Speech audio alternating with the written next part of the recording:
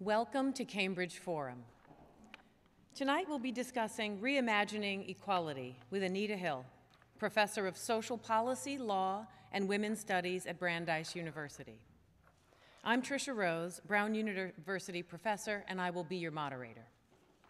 In her new and amazing memoir, Reimagining Equality, Stories of Gender, Race, and Finding Home, Anita Hill takes the idea of home and explores how our family homes and our national home are linked to understandings of achievement, opportunity, and equality. Hill takes us on a journey that begins with her own family story and ends with the current mortgage meltdown. Along the way, we visit homes across America and meet some extraordinary African-American women, from playwright Lorraine Hansberry to Baltimore hairdresser Anjanette Booker.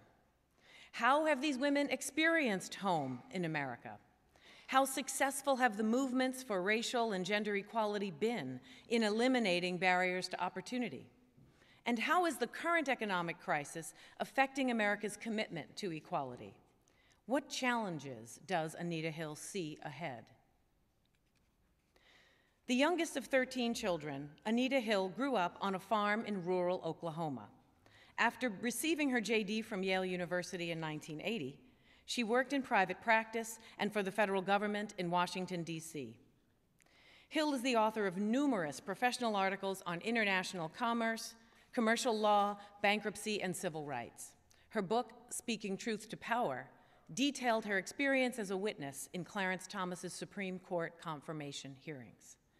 Her latest book, Reimagining Equality, is the basis for our present discussion.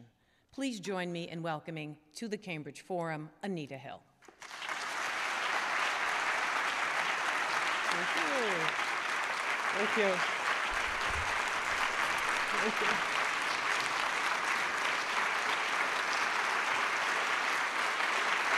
Thank you. Okay. Thank you. Good evening, and I cannot say thank you enough. I am just so thrilled to be here. Thank you, Professor Rose, for that gracious introduction. Thank all of you for coming out tonight in this lovely weather. Gosh, where do I start saying thank you? I could say it all night here. I have some friends here. Of course, I have to start with Beacon Press, but I will also end with saying thank you to my Brandeis colleagues for coming out tonight to support me and to hear me talk about this work that I have been mumbling about for the past 2 or 3 years, and really working hard to try to get together. As Professor Rose mentioned to you, I'm starting out this work with the story of my family and my ancestral family. And I, in a few chapters, 7 chapters, bring us to some modern day issues and conflicts in what I call a crisis of home. This is the launch day for the book. And so this is the first time I've given this talk. And I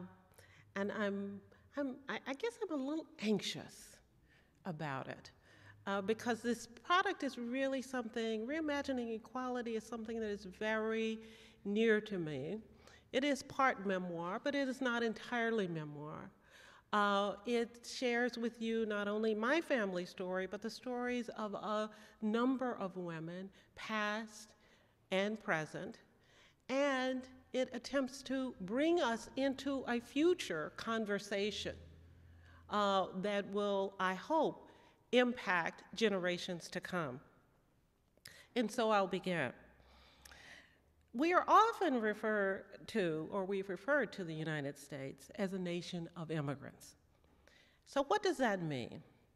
What it means to me is that as such, as a nation of immigrants, we are a population of seekers and descendants of seekers, people in search of home. For decades in our early history, we measured American progress in terms of movement and expansion. And even today, we gauge advancement toward the American dream by one's ability to seek out and secure a new, often bigger, and presumably better home in a different location from where they are now. Growing up in a stable community in rural Oklahoma with my 12 siblings on a farm, I felt not so much like a seeker as a settler. I felt very settled in rural Oklahoma.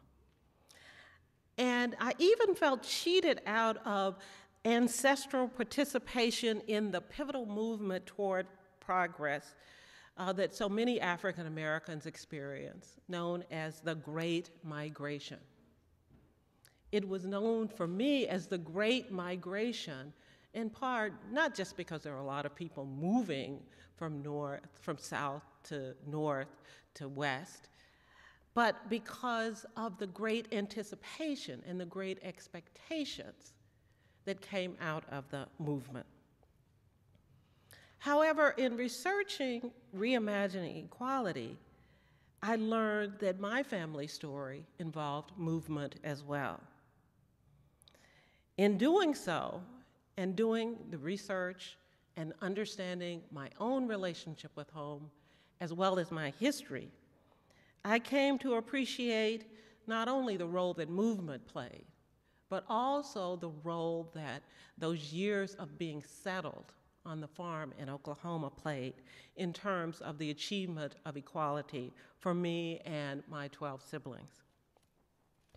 Now, for those of you who are interested in research, and I hope some of you are doing your family history, and I'm sure every one of you has a family story to tell about home.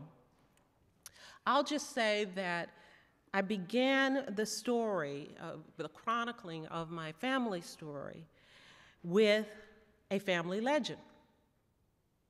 That was the start. And as many people will see, when you're a academic, family legends are not necessarily to be sort of taken on their face. You have to have hard documentation to go along with them.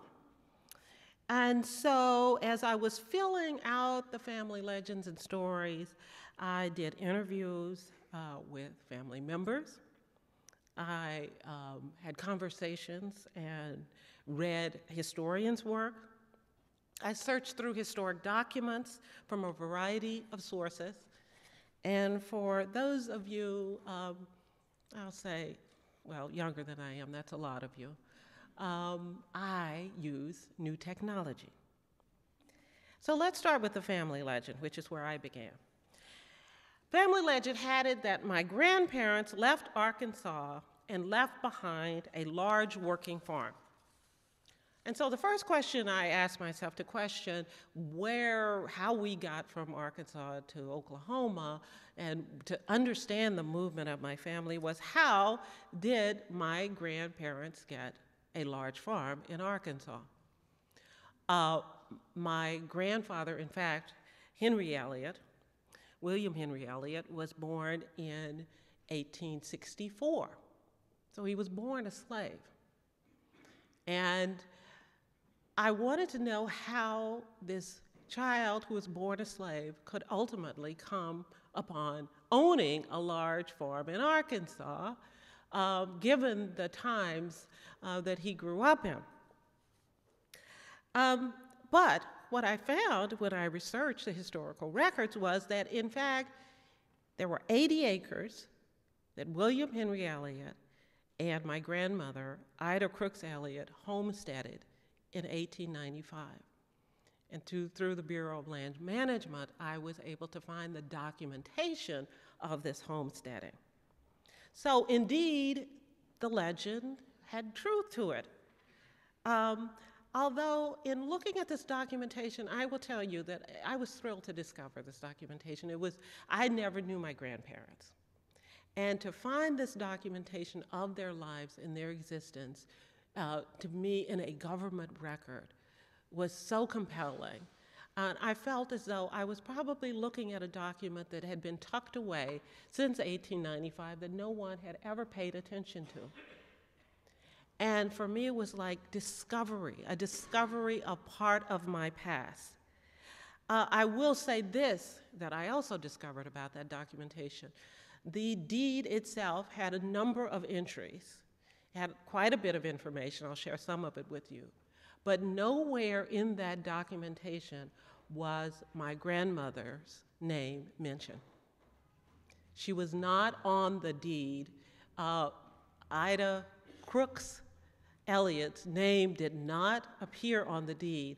The only way that she was referred to was in an applicant question.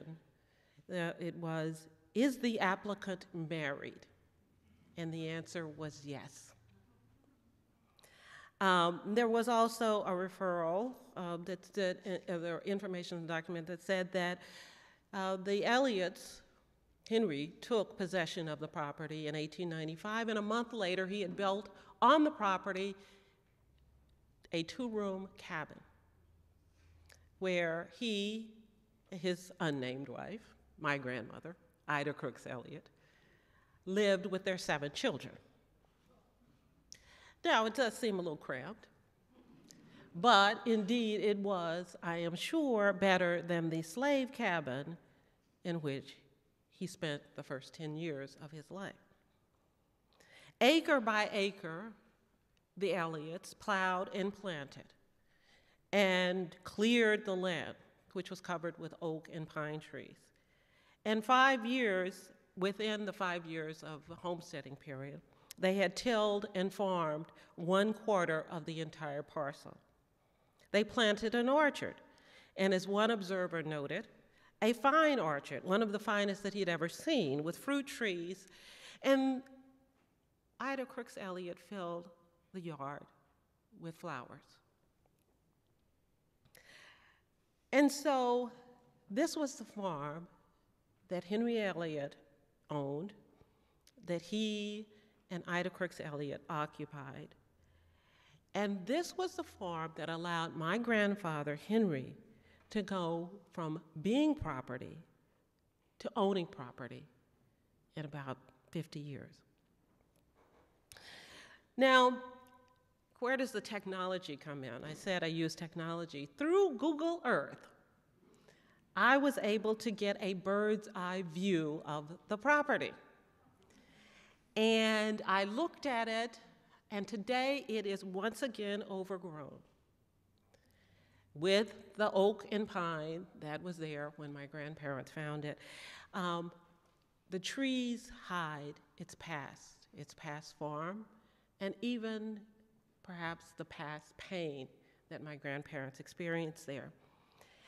So how did the family end up leaving this farm? It seems like a really quite an idyllic situation, and in fact, perhaps it was in so many ways. It was such a great achievement that even generations later, my family members talk about it with great pride. But there is the other side of the story, and that is the legend that said that Henry Elliott left Arkansas with his family after he was threatened with a lynching. And I heard this story through the eyes of my Uncle George, my mother's brother, who was born in 1909. He was one of my primary sources, and he really, it was interesting because he was in his 80s when he told me the story, but he tells me the story of his family's journey to Oklahoma through the eyes of a child. He said, the day they got on the train, he was just so excited about being able to ride a train. This was the first time that he'd ever been on a train. But he also said the day that they left their farm was the first time he'd ever seen his father cry. Nevertheless, they did leave. And they left because, as the family legend has it, there was a lynching threat. Now, was this likely? Well, how was I to really document the threat? I couldn't be there, but what I could document was the atmosphere of racial violence that existed in Little River County, Arkansas, when my grandparents lived there.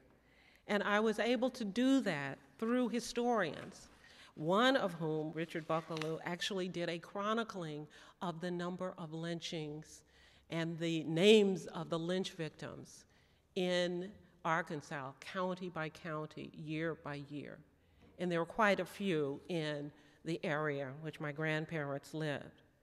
So the story of the lynching threat is likely, given the fact that it has endured all of these years, given the fact that my uncle saw my grandfather cry when he had to leave. I put all of those things together and say, I can't say with absolute certainty that this happened, but I can tell you that there's a great likelihood of it. But I also discovered some other factors that shaped Henry and Ida Elliott's ability to keep the home that they had obtained by right of law, to keep the home that they had shaped to make their own.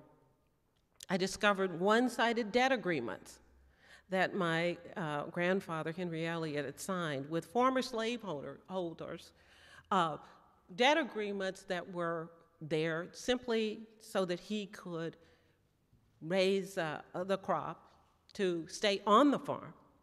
These agreements actually are written and in the records in Little River County. And if you read them, it's amazing. They were so one-sided that mortgage holders actually had the right to decide and determine what the interest rate on the loans would be.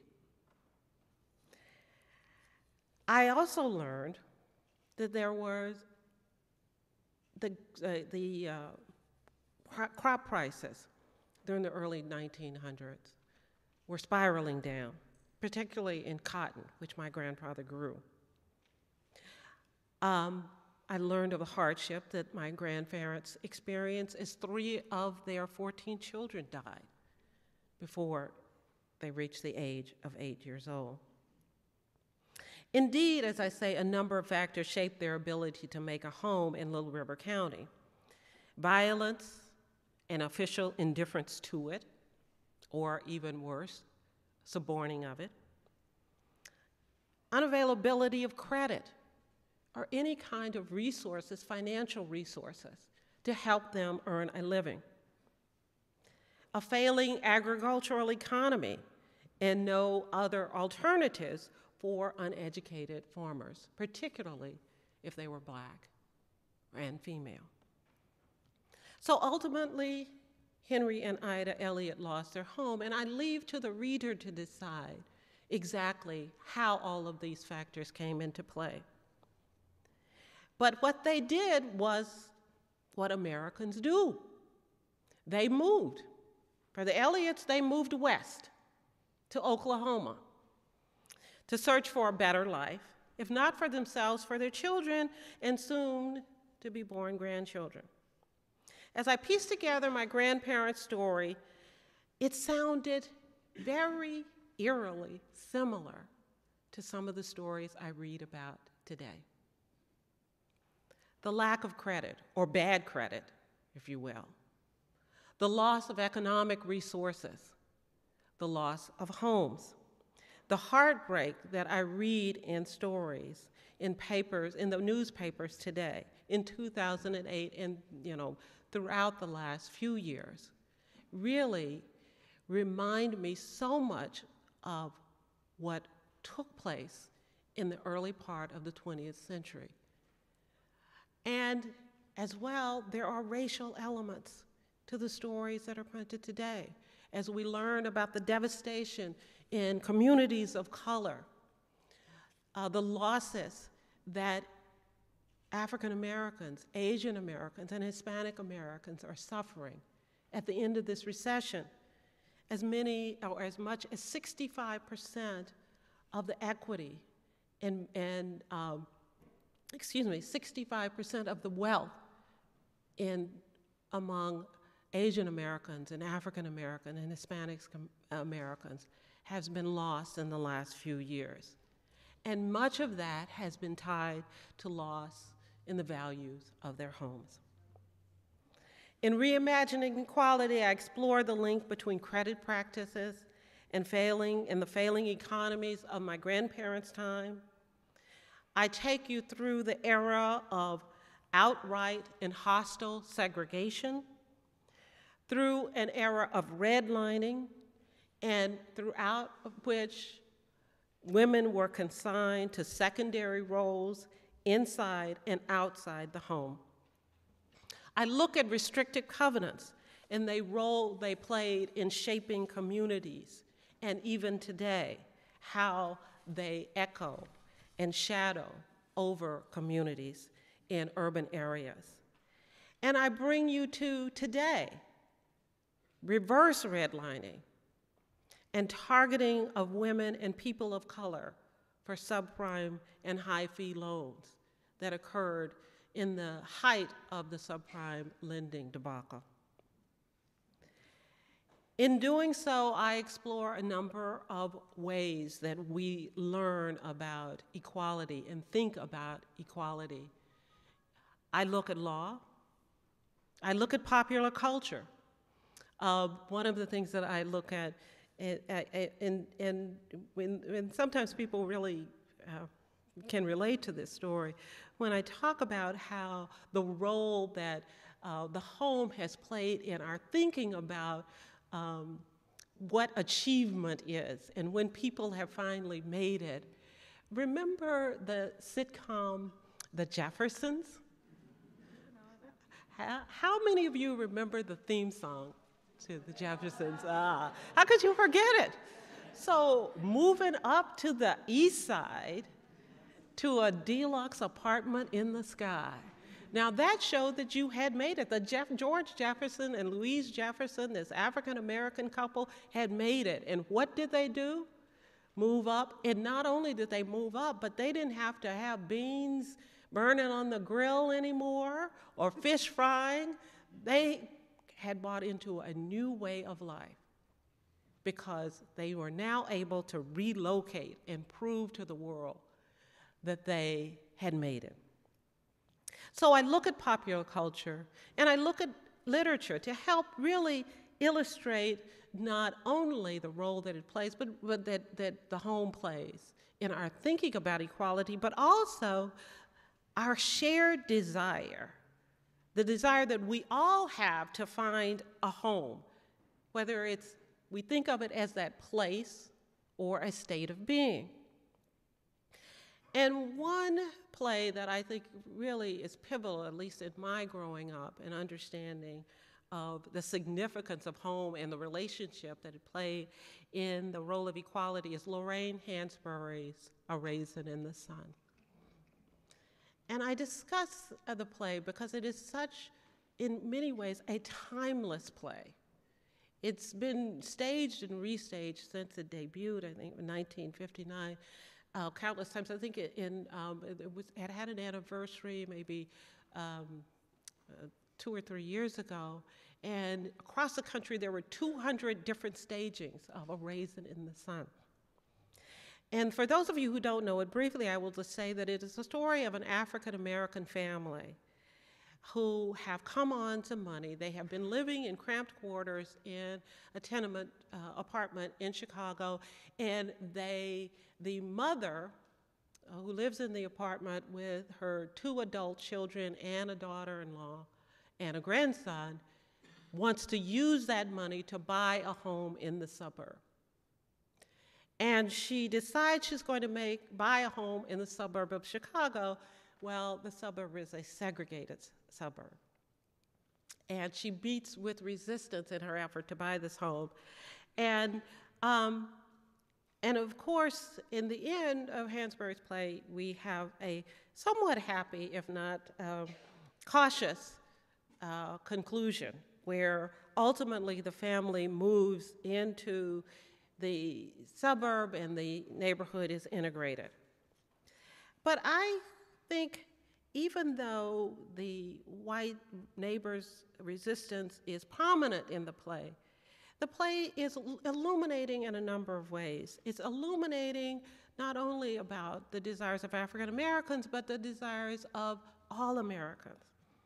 And so in Reimagining Equality, I write, "A Raisin in the Sun illustrates not only how home became a repository for Black Americans' dream of finding a place in the nation, but also how it symbolizes all Americans' desire to belong. It is a story of race and gender and a universal experience of believing in a dream. Hansberry's is a cautionary tale revealing that a dream deferred doesn't just dry up like a raisin in the sun, but as Langston Hughes' poem suggests, instead could just explode.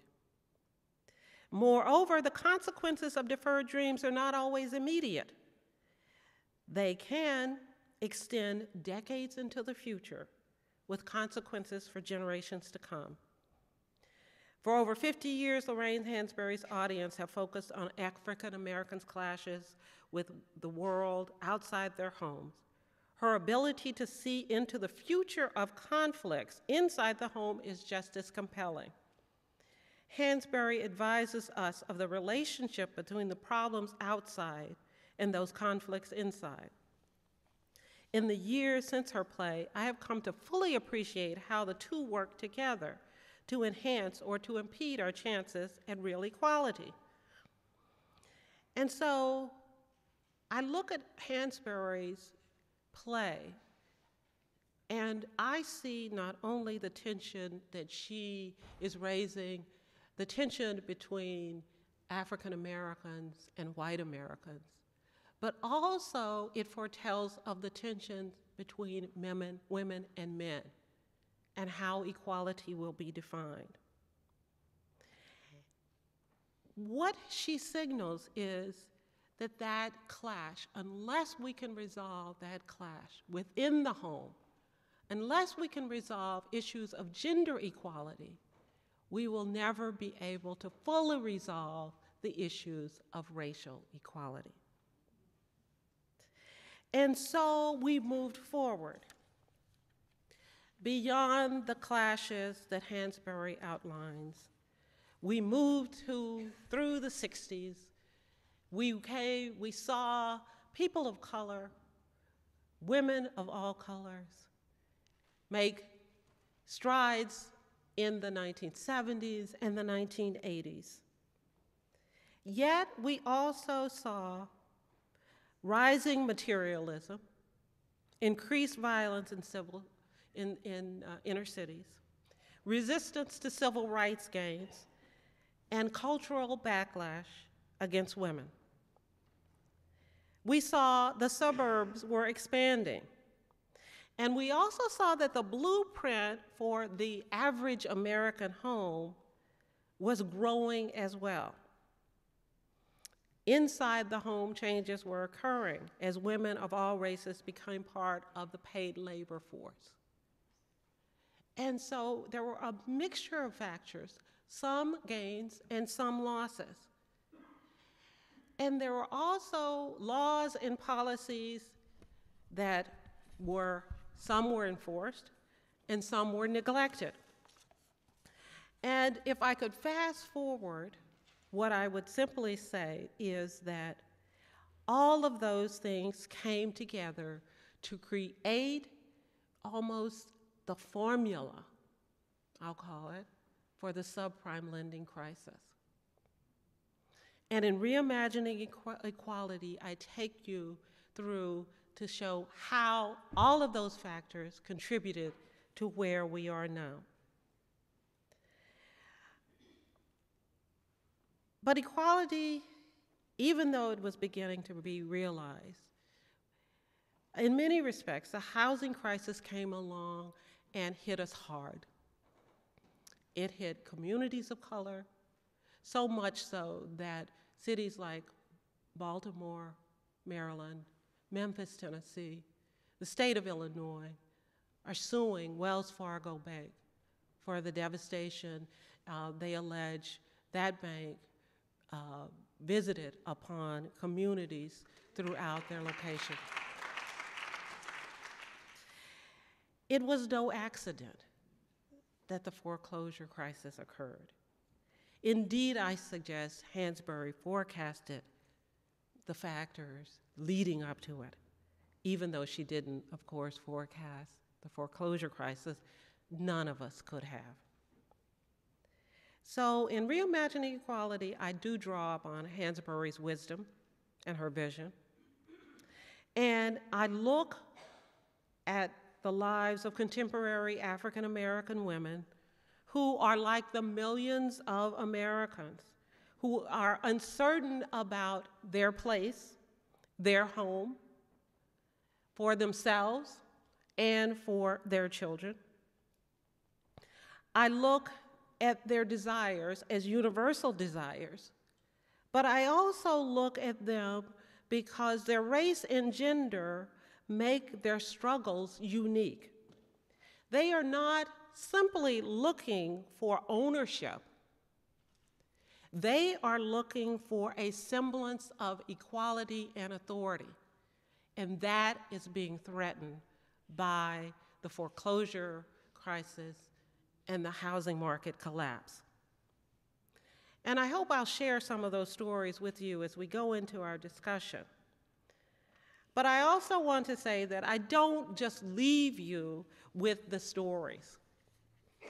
I do tell you how it happened, and I offer ideas for how we, one, can prevent it happening again, and two, how we can make sure that what is happening now does not set back generations to come. And so I propose a number of ideas for how, in the wake of the foreclosure crisis, we can overcome the ravages of neglect and deliberate abusive practices. We can assure that the dream of finding home continues for these women and for their children and all of the children in America. And so I will close with a little bit of my vision for what that America will be and what the dream ought to be in the future. Now, since the first African American in our history now occupies the White House, or calls the White House his home, it is fitting that I will begin with Barack Obama in terms of this vision. Barack Obama, whose fervent search for home brought him to the presidency, must seize the moment of crisis to enlarge our concept of home for all Americans, but especially for the next generation. I would call, though, upon all leaders, all the nation's leaders, political and social. I would call upon all of you as well to take up this cause. Americans are in need of a 21st century vision of our country. Not a vision of movement, but one of place. Not one of tolerance, but one of belonging. Not simply of rights, but also of community, a community of equals. This new vision will lead to an inclusive American democracy that stays alive and remains real for everyone. And if you'll allow me one indulgence, a personal indulgence, I started this talk with a talk about my mother's family. And much of this book is inspired by my mother. And on October 16, 2011, I will celebrate the 100th birthday of my mother, Irma Hill.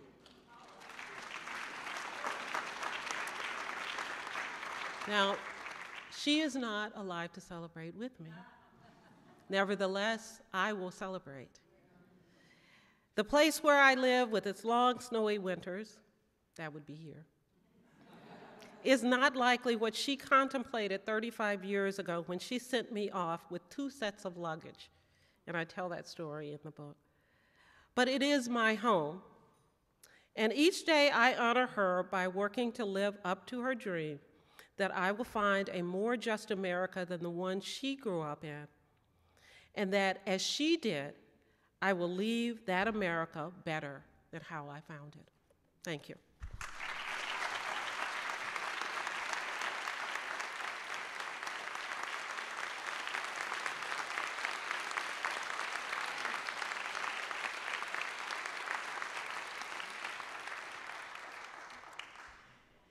Well, thank you.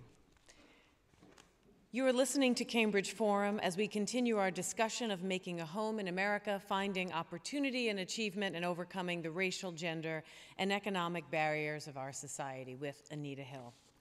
So I want to open us up here to sort of think a little bit through what Professor Hill couldn't get to. It's a marvelous book, and the first thing I wanted to give you an opportunity to talk more specifically about is how and why you settled on the very interesting hybrid format that you settled on.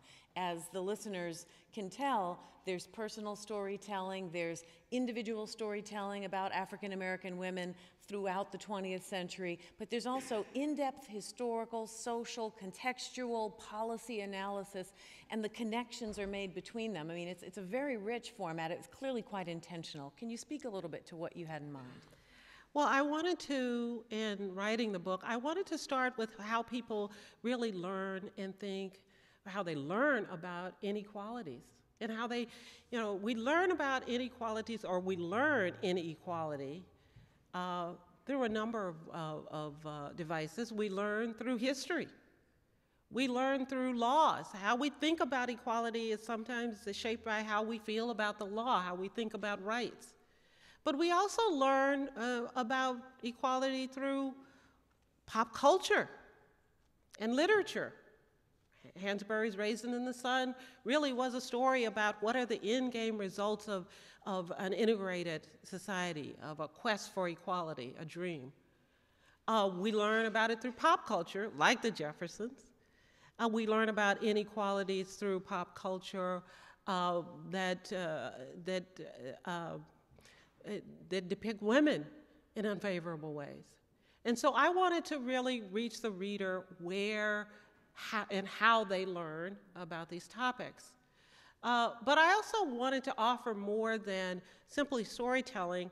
For me, it's important for us to link this behavior in our own understanding to the policies and laws that are in place. And so that's why I wanted to come to the readers with a different way of thinking about all of those devices that they have heard throughout their lives. Yeah, no, it works really very well. On page 112, yes, I'm an academic. We take Oh, page I have to notes. look at I'm page sorry. 112. You don't. I'll quote you. Okay, I'll quote you right now. It's okay. You say, the persistent devaluation of those things black and those things female undermines our communities and our country, culturally and economically. And I was struck throughout the book by this desire to make real and personal and emotionally connecting the stories of individual black women of a variety of class positions. And I wanted, if you could, speak to how you think we can move from, as you said, tolerance to real belonging across race and gender. Because it strikes me that this notion of home is about how we can share this space in more meaningful, connected ways. Well, the word empathy, we've heard it bandied about politically, particularly when it comes to the Supreme Court nominations. But it really is, in some ways, it's about empathy, but it's really about more. It's about not only understanding how these individuals feel, but also how what they feel and what happens to them relates to us. When we say, okay, look, African American communities in Baltimore are devastated, and we try to isolate that, we're not only we feel bad for people, we're showing empathy, but that's not enough. What we have to understand is that the devastation of those communities hurts all of us. I talk about in one of the stories, the story of Marla, about the crime in her neighborhood. street crime that ultimately resulted in her son's death. And we like to think, okay, well, if we just stay out of those neighborhoods, then we will be fine. But in fact, we are not fine. We pay for those crimes ourselves. So in addition to empathy that I want you to get from these stories, I also want you to understand our connectedness, and that the fates of individuals that we don't know and may not even read about in the newspaper really matter in our lives. There's a reason that the state of Illinois is suing Wells Fargo, and that is simply put, because the Attorney General of Illinois knew that this was not an isolated neighborhood problem, that these were issues that impacted the entire country. The subprime lending debacle may have started in certain communities, but I dare any of you to say that you don't know someone personally who has been affected by it, that you don't have a neighbor or a friend or a son or a daughter who will feel the impact of this crisis that really was just started out as African Americans, women, Latinos were targeted for toxic loans. And so that's really what I want us to do. I want us to feel empathy, but I also want us to understand how we're all connected in these issues. And as you know, because of the crisis, an entire global financial system was brought to its knees. So we can't simply look at these things as isolated, unrelated matters. They matter to all of us. And I was profoundly struck by the degree to which this is a gendered crisis, that women were not only specifically targeted, but single mothers of all racial backgrounds, but substantially black and brown because of the economic circumstances, and that there's been very little discussion of the gendered dimension of this and how much the expectation was that this would be solved by some sort of two-parent household in a traditional way. I'm wondering if you can speak to that for the audience, because it's an extremely compelling theme in the book. Well, first of all, that idea of the two-parent family, nuclear family, is changing for everyone. That the rates among adults who have never been married have increased over the last 50 years, and they seem to be continually increasing. So that idea that we're all going to be in these two-parent family settings is just no longer the norm necessarily anymore. So why do we have policies and why do we have our thinking focused on the world and problems are going to be resolved if that happens, when that does not seem to be the way things are happening today? So that's one thing. We need to start to shift what our policy direction will be. But the other thing is this. It was almost always a perfect storm. What happened was that women on their own were gaining greater economic footing. And in addition to the economic gains, there were social gains, so that more women on their own were buying homes. The statistics were in about 2005 and 2006 that 1 in every 6 of the new home buyers were single women buying homes on their own. And not coincidentally, that was the era in which subprime lending escalated. And so it just created like the perfectly bad storm for an impact on those women's, not only their social gains, but their economic gains. And that is a story that is not often told. It will have, I believe, as profound impact as the devastation of communities of color. Our individual wealth as single women has been set back, and the social gains, the ideas that we can make it on our own, has been set back. And that really is dangerous for us. So I'm going to ask one more question now and then invite questions from the audience.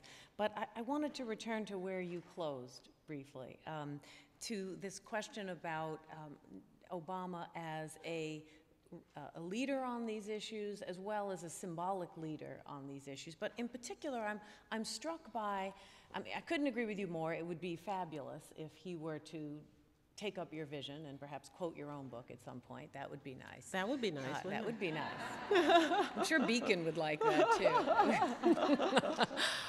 But I guess I want to sort of be hopeful, but with some caution, which is to say that I'm struck by how little addressing the reality of structural inequality when it speaks to class, when it speaks to race, when it speaks to gender, how little can be said about that in the public sphere. And that the moment you say it, it's as if the conversation comes to a grinding halt. There's enormous anxiety. Now, certainly, you know, the right wing is an easy scapegoat there, but I'd make the argument that there's a liberal middle that's highly uncomfortable with that kind of language.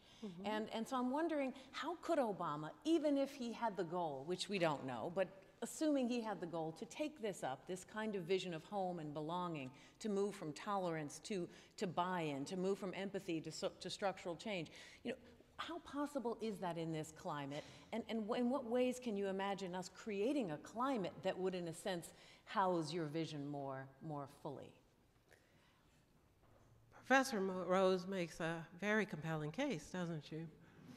And were I not an optimist, I might just pack up and go home. But I am really a person who believes in change.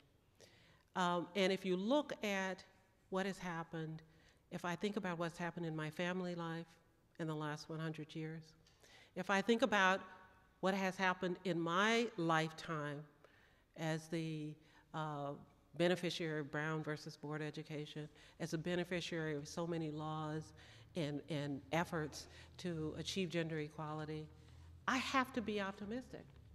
Now, I understand that it is difficult for President Obama to raise this issue. But this is really, to me, a question about whether or not we can continue to believe in the American dream. That's what this is about. That's what this book is about. Or whether we are going to continue to price people out of the American dream by putting it on the market and saying that the only way that you can achieve it is to buy a bigger house than your parents had, and certainly than your grandparents had. If that link between the American dream and the bigger home is one that I hope to disrupt. What I would see as the American dream really is the ability for everyone, regardless of where one lives, to have access to all of the opportunities that this country has to offer. That, for me, is the American dream. And it should not be determined by where we live. We don't give enough thought and have enough conversation about how where one lives determines where one goes to school, and in many cases the quality of that education, how one is represented in Congress, and more basically, whether one is going to have access to basic needs like food, transportation, to a job that will pay a living wage. And so those are the things that I think we need to begin to talk about. I hope President Obama can lead that talk, and in Reimagining Equality, I tell him how I think it can be done. But if he can't, if the political times are too tight and too tough for him to lead that, then we have to lead that conversation. And we can do it. And if I would just get personal a little bit, I said I wasn't necessarily going to go back there, but I believe that in 1991, personal conversations, public outcry, public engagement led to change for women in the workplace. It happened not because our leaders stepped up and said, oh, we must do something about sexual harassment. It happened because we raised our voices. And we raised them in quiet ways in some respects. We raised them by talking in our homes, with our mothers, with our daughters, in some instances for the first time, with our spouses about what our lives and experiences were like. And that's why I'm a believer. Because I understand the power of public engagement and discourse. And that's why I think this conversation can happen. And I believe that if we do it, our very wise president will follow.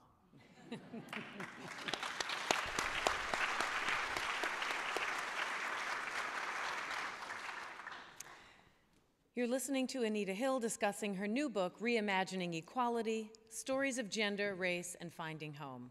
Now let's take some questions from the audience. Please come forward, as Pat illuminated, and line up at the microphone to the right here. And I've been instructed to say, please limit yourself to one succinct, well-phrased question.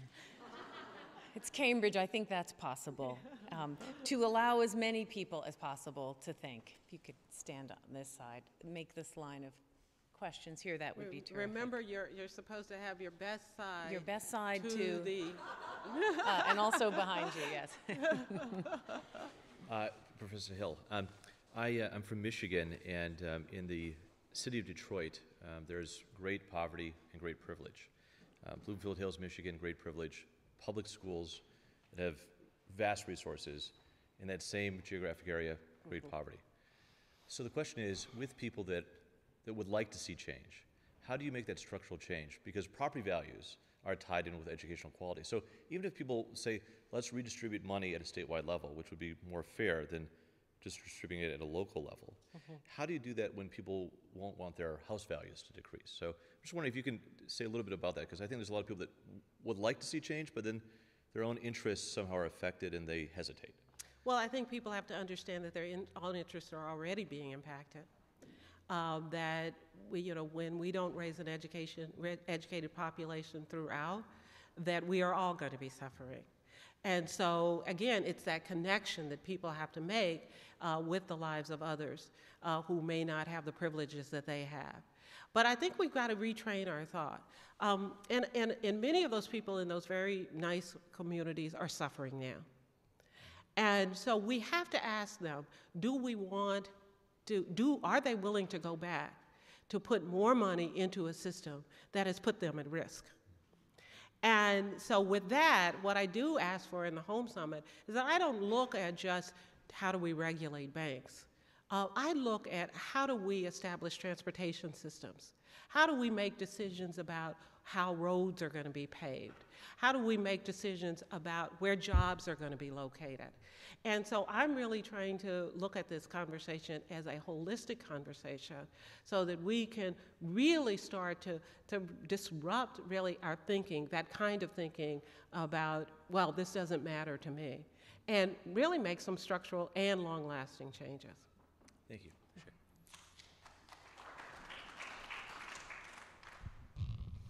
Hi, Anita. Nice to see you again. Thank you. I'm Reverend Ellen Frith. I'm an interfaith minister, and I'm also a disability commissioner.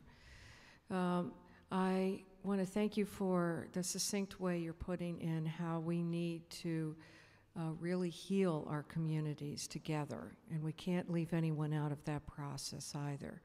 And wanted to add one more element in your discussion, and that is persons with disabilities, children with disabilities, who don't have access to the same opportunities, especially coming from communities where the resources have not been really brought in. And I wondered if you could comment a little bit on that and how we can bring this into a full circle to really bring in the municipalities to really see this as a serious issue, especially with young women of color who then have this as added, kind of hurdle to deal with. Exactly. Well, thank you for your question. You know, we have, I have often talked about what happened with the laws protecting against disability discrimination. And in some ways, I think in many ways, it was a laudable effort to try to make sure that access, regardless of ability, was granted to everyone. But what we did in some ways was to simply look at structures, physical structures. And in doing that, we sort of made the changes of putting in a ramp or an elevator, and then we walked away. We didn't really think about all the different ways that people with disabilities are excluded. And some of those have to do with our own mindset about how we think of the capabilities of individuals and how we judge individuals who might have a physical incapacity. And that has never taken place. I think that's where the discussion has to begin, with our thinking about what the value of individuals are, wherever they are. And I talk primarily about race and gender because that is my experience. But I have a lot to learn about things that we need to change in terms of how we value people who may not have physical access to all the opportunities that the country has to offer. And so that, I agree, is not something that I talk about so much in the book, but I do think many of the principles still apply. And I would say, though, that we've done an adequate job of dealing with physical structures, but we have not even begun to deal with some of the psychological barriers that we impose on people with disabilities.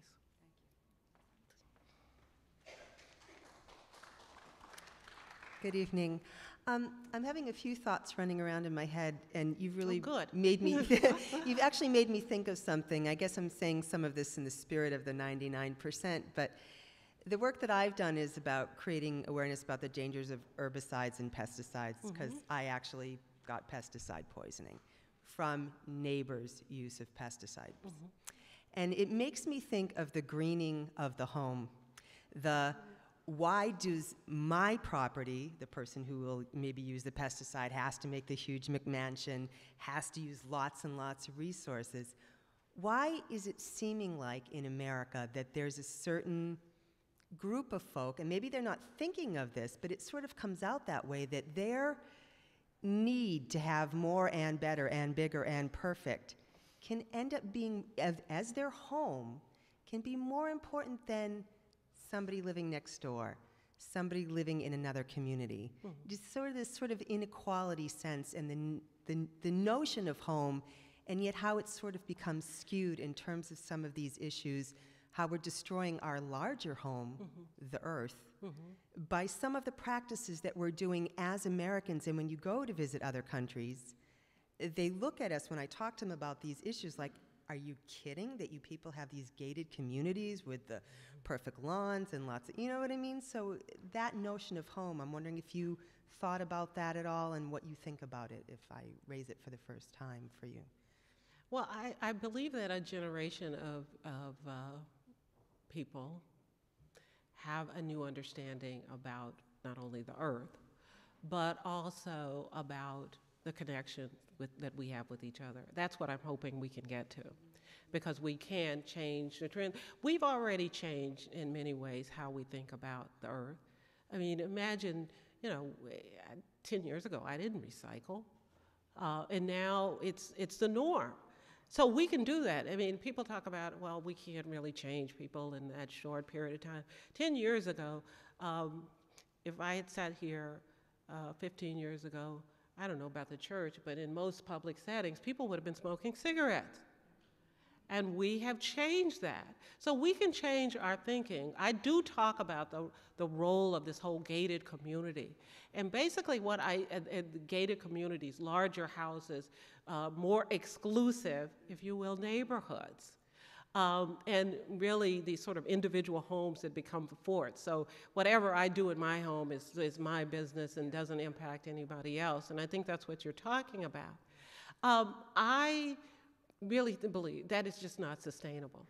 We believe that we can just move away from all of these old issues and inequalities, and that they don't have an impact on us. But if anything proves that what we do impacts everyone, the ecology does that. This whole greening of America brings that to our attention. And I guess if you would, I'm hoping that we can have something like that when we think about financing and home owning and even rental properties. If we can think about the connection between a child currently living in a poor section of town, their ability to find a home and be at home in America, and the ability of an individual who has been living in a gated community, that those two things are related. If we can do that, then I think we will have made some progress. It may take a generation for it to happen, but we got to begin the work now. I also might add that the community garden or the home garden or the victory garden, as they had back in the Depression, is just a lovely way to bring that notion of home and ownership, not ownership, but love of the earth. Well, one of the people. things that I propose is a home summit. And in that summit, in the best of worlds, there would be people from all communities who would have an opportunity to contribute. And so that is idealistic. I understand that. So be it. But I think that's the way we can start to understand how and why it's important for all of us. Hi. Hello. My question is, or an observation I was making is, if we grant privileges on the basis of something as superficial as skin color, what we all have to lose is that we are promoting a culture of mediocrity, and we are not advancing people based on their skills and what they have to contribute. We are using something superficial to judge people, and I see that in the mortgage crisis too. I thought of my own situation when you were talking. I'm a homeowner. I went to apply for a loan. I had a subprime mortgage first, 8.9%.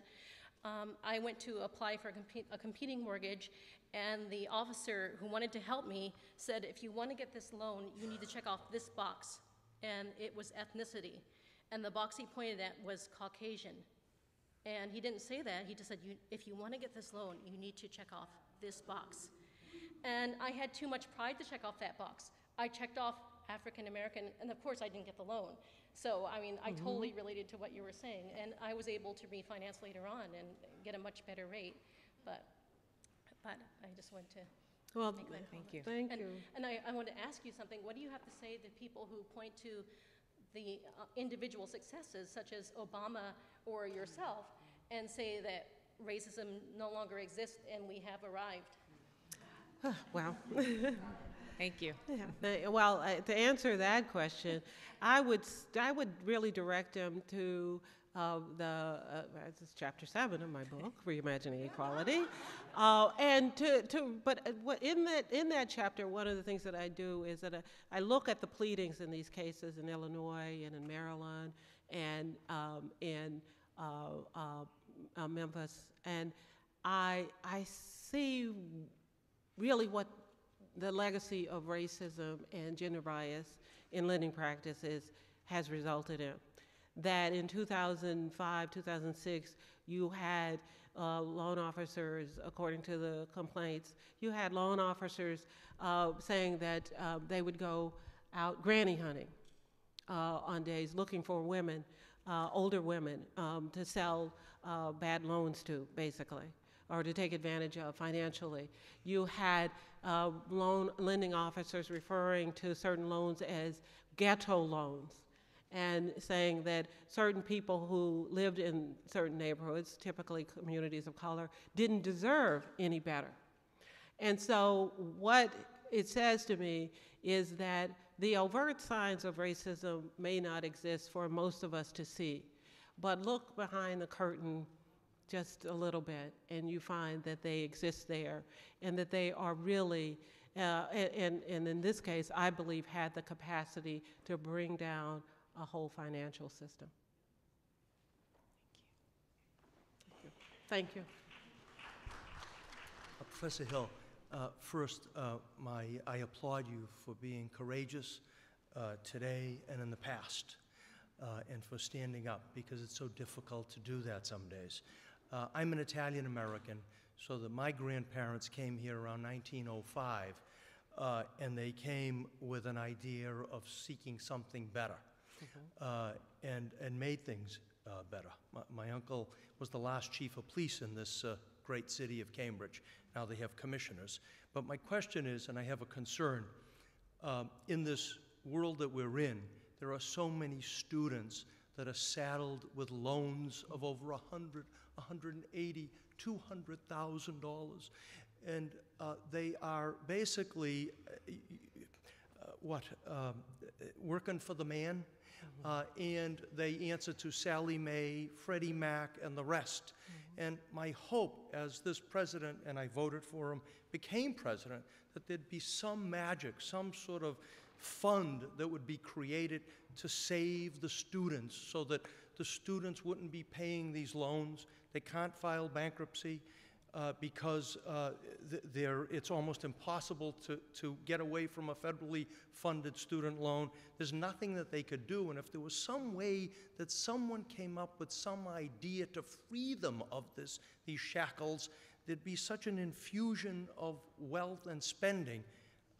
That's my comment, and your thoughts. I'm sure you've thought about it, and thank you again. Well, the cost of education has, as you say, it's skyrocketed, and a lot of times students are, they are saddled with debt.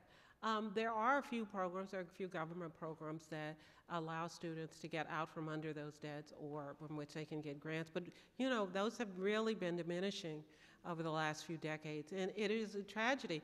I went to school in an era where we still had Pell Grants, and so because I qualified financially, my parents couldn't afford to send me to school, I could get a grant. Those are gone, and that has to really be a part of our reinvestment in education.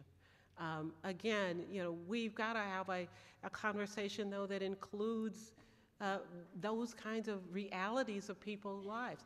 That's not this book, but maybe it's the next one. We can get there.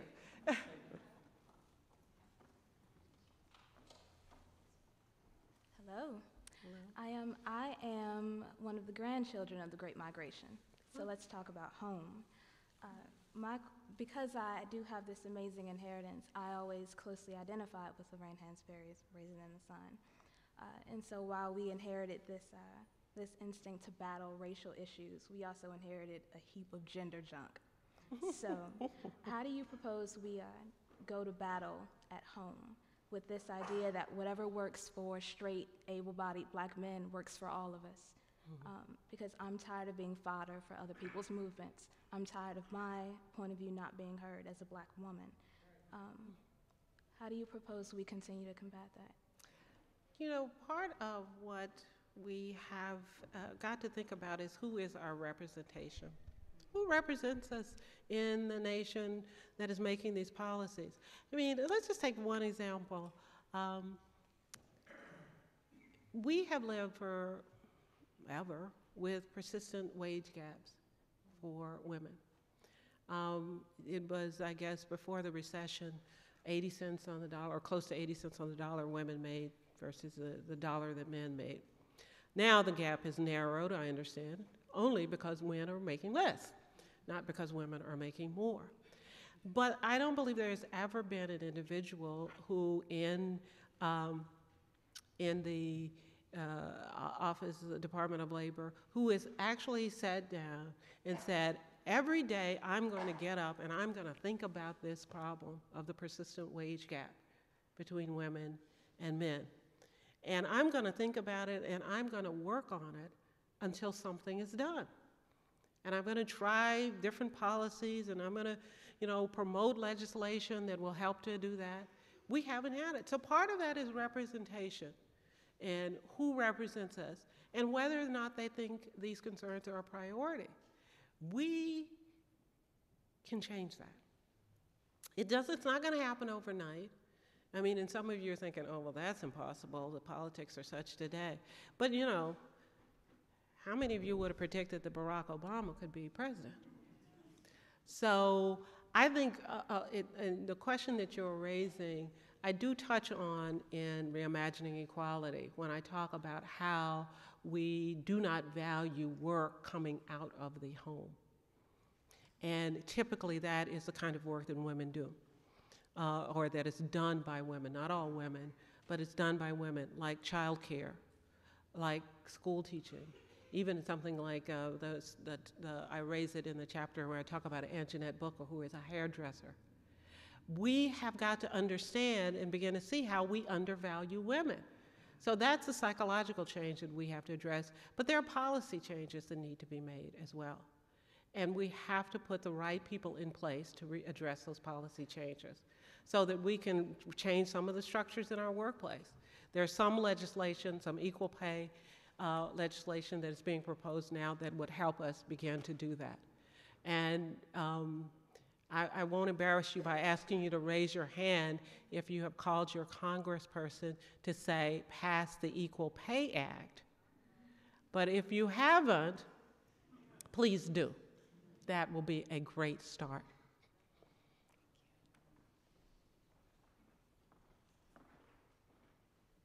Hi, Professor Hill. It's a great honor to be here and be able to hear what you have to say and Thank you. to learn about your new book. And I'm sorry, but I have to go back to history. I just think it's so interesting that you're here speaking to us today when Clarence Thomas is embroiled in a big controversy with the money that his wife has received from the corporation and the conflict of interest. And I wondered what you thought about that. And I wondered what you thought about when I also was so curious, what was your reaction when she came out and demanded that you apologize?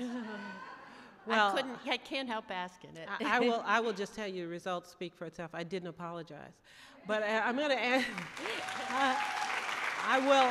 I will go about your question in a roundabout way. You said you were going to go to history, and I'll go a little bit to history too. When I testified in 1991, it was really because I cared about the integrity of the court. That was what mattered to me. The integrity of the individuals who are appointed to lifetime positions on the court. That is what mattered then, that is what matters now, and that hasn't changed. And I will leave the rest for you to figure You think out he'll be my answer. tossed out? I don't know. I can't speculate about that. But again, it really, all of these questions, any of the questions that go to the integrity of the justices on the court are concerns that we all should have. Absolutely. Right. Thank you. So I'm going to close on one more question on your book, and then I hope we'll have a book signing, and many of you will purchase this terrific book. I was really struck by the separation of the American dream from, as you recently said here, this idea of purchasing a home and moving up, to this notion of home and belonging, and sort of an investment in what I partially translated into a public space, meaning that our personal spaces and our families are also part of communities and part of the nation. And I wondered what you thought of the Occupy Wall Street idea, and the idea of sort of wanting to have kitchens and community spaces on Wall Street. It wasn't just a protest; it's like a neighborhood being set up. Over Exactly. how things are done, how things look. You know what? The part of it that really resonates with me is that the fact that just a handful of people are really taking a stand, and they're raising their voices, and they're inspiring all of us to think differently.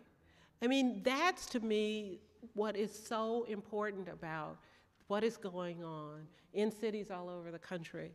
Now, with all of that, there are so many efforts. I know there's a journalism class here tonight.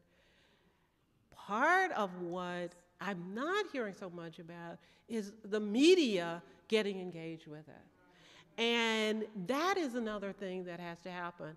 I think there are some recipes for their success. it starts with their their engagement, their private engagement, private risk-taking. But again, there has to be some momentum that is built up, and the media can help to do that. That's really what I'm hoping will happen when we talk about home. I just can't see that we are going to be satisfied with going back to where we were, which is a situation in the early 2000s, the first of the new century, where we were just putting so much at risk in terms of the housing market. We have come to a point of crisis, and for me, it's a wake-up call. And if it requires us to go and camp out in front of Wells Fargo's bank, or to camp out in front of some other financial institution, so be it. But I don't think that it does. I think my idea is that we come together, all of us who have an interest in resolving this crisis, and that's everybody in this room. We come together and really start grappling with the issues of how we're going to move forward. And so, I hope you'll read the book with that in mind. I'm hoping that when you read the book, that one, you'll think differently about the importance of home, and that two, whether you buy the whole idea of a home summit, that you do something different in the way that you act. I had a woman who said, I read the book, and what I did was I went and I volunteered in shelters to help people who were homeless. That may be what you do. But what I would say to you is use your voice, use your talents, use your skills to do something, because a future generation really is depending on you. Thank you. You've been listening to a program of Cambridge Forum recorded in October 2011, co-sponsored by the First Parish in Cambridge, the Lowell Institute, and the Friends of the Cambridge Forum. For a CD of this forum entitled Reimagining Equality, featuring Anita Hill, or for additional information about our ongoing radio series and our forum network webcast, visit us. Thank you.